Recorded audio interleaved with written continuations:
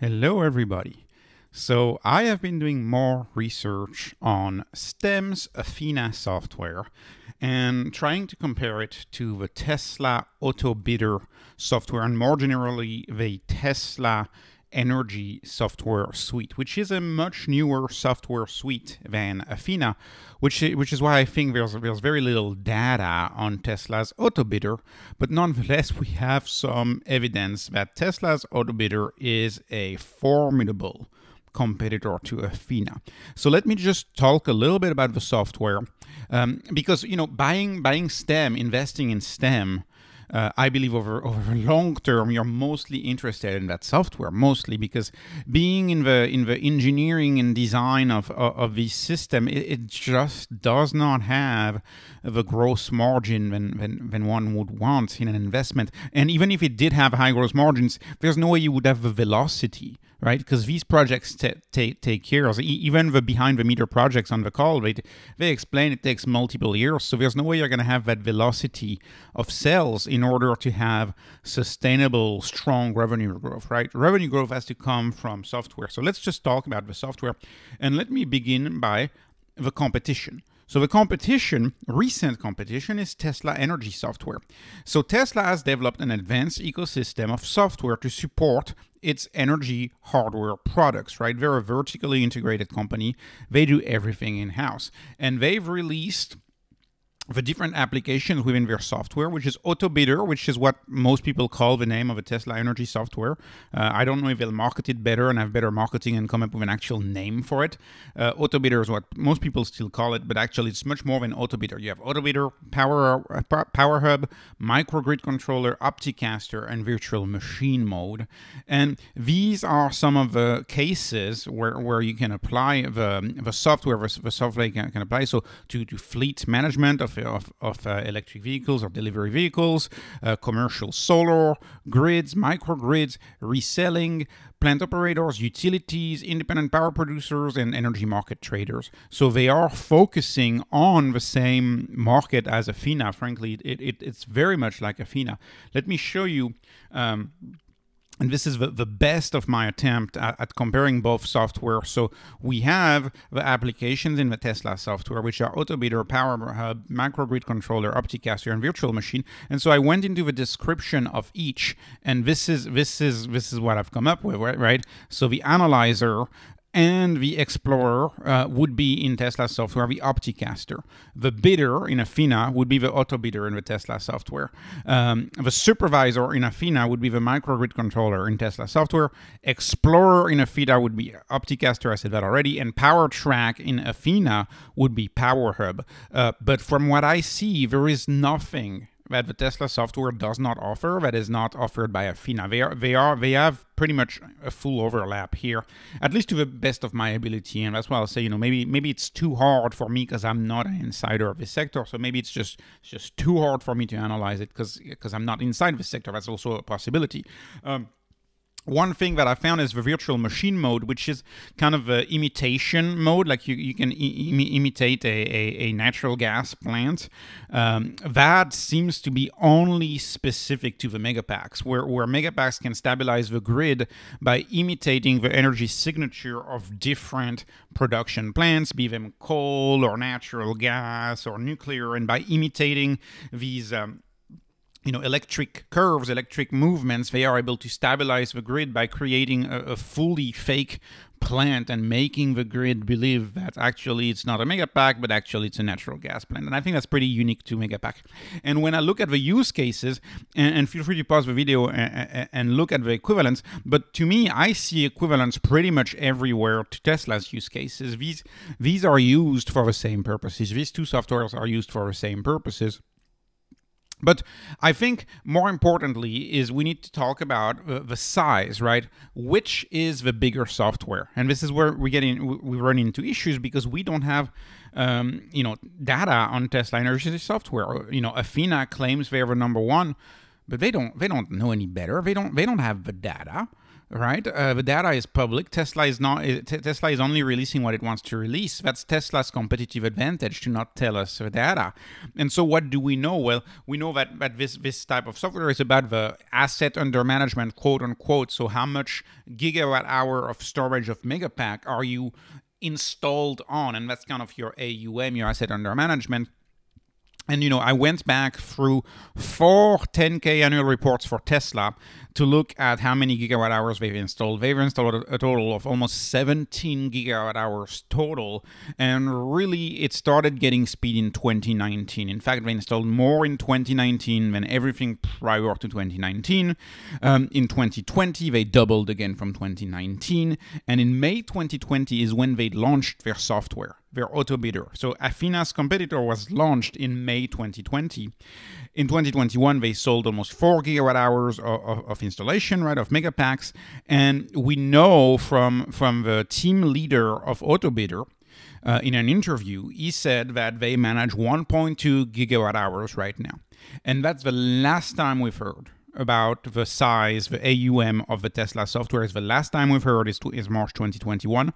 And so today, in 2022, they have 6.5 gigawatt hours of Megapacks. That's a total of 16.66 gigawatt hours installed. And we don't know what the size of Autobidder is. And if you know, please tell me, because I was not able to find it. We don't know what the asset under management for Autobidder right now for Tesla's energy software is. All we know is that 24 months ago, it was 1.2 gigawatt hours. And I can safely assume that it's much, much, much bigger now. They probably had major upsell in all of the pre-installed installations, and also the way they sell this, right? When you buy a $2.7 million Megapack, it's typically personalized selling, right? You're going to be exchanging emails, talking with the Tesla team, and I would assume this is when they negotiate Autobidder and offer Autobidder to people ordering Megapacks. Also noteworthy is that Tesla plans to install 1,500 gigawatt hours. So they've really just gotten started. They made a 1% dent. So they have like 99% to go. 99% of the growth is gonna come until 2030. That's a big goal that they have here.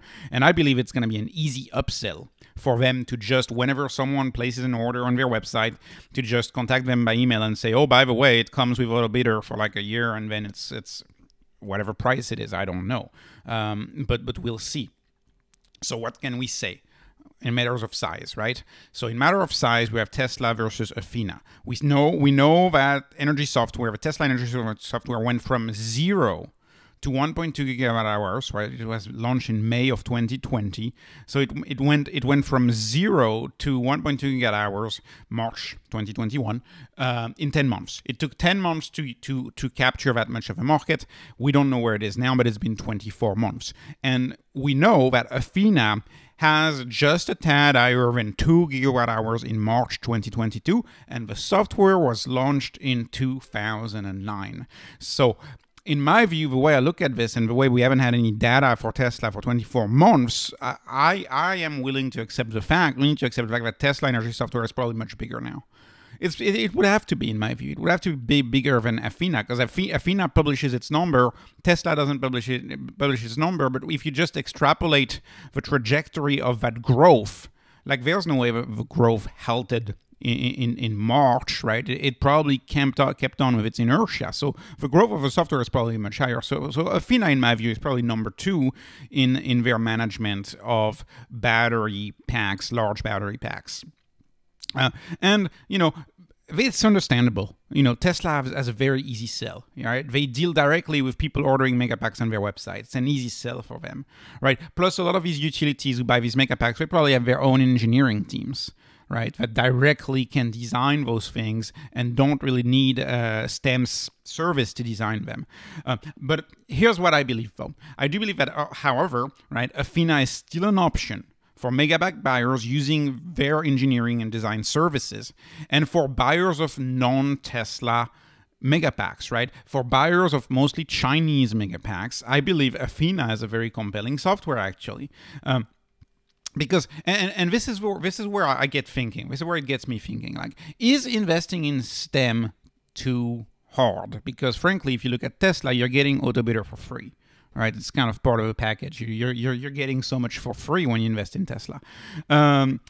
Is STEM too hard? Because, what is the negative? Well, I don't want to be in engineering and design consulting business. I don't want to be in that business. That business has too low of a velocity of money. This is too slow business, right? This is a old school industrial business. That's not the business I want to be in. The margins are too low. It scales too slowly. I want to be in the software business.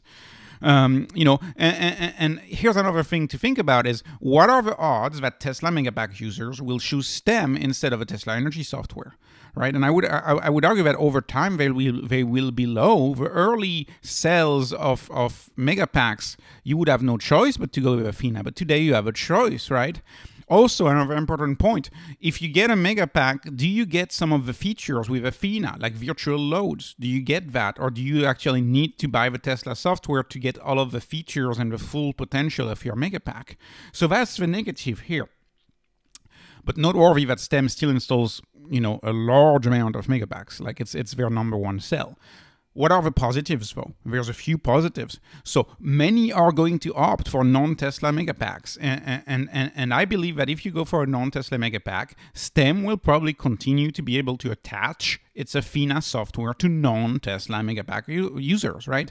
And so what we can see is that there's a lot of Chinese manufacturers. If you go on Alibaba, this is the type of revolution that really makes me concerned for utilities, because it seems like the problem of batteries, has almost been solved today. When you see those prices, by the way, each of these installs are multiple megawatt hours.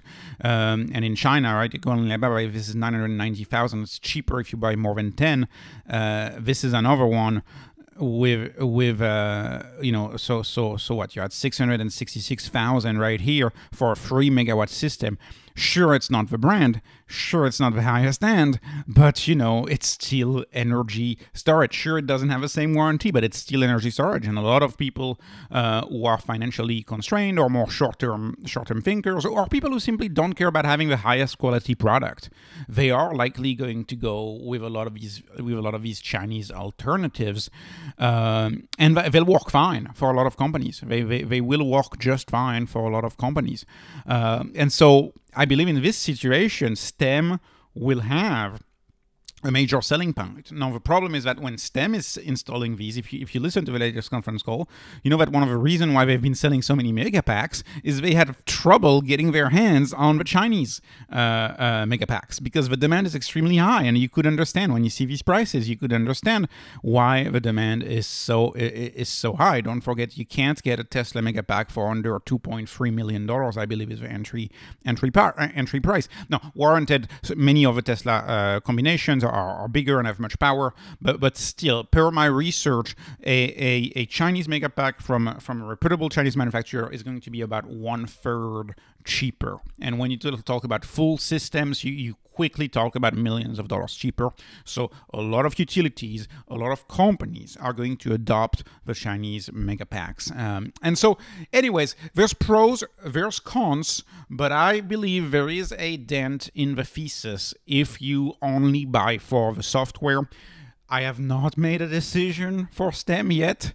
Like I said, it may be in the too hard pile. It may be too hard for me to fully understand it. But I will continue to research it, and it's definitely a fascinating company. One thing that it's doing is that it's increasing my certainty in the Tesla energy business, and it is increasing me being worried about the utilities, because if you solve battery, which they are on the way of solving, you are going to have tremendous disruption in the utility sector, because storage is the main limiting factor or pain point before solar takes off. And if we have scale storage, we'll have scale solar, and solar will be the cheapest energy. So anyways, this was it for today. This is not investment advice. This is just entertainment. Thank you so much for watching. I appreciate your likes. I appreciate your subscribes. Thank you, and have a wonderful day.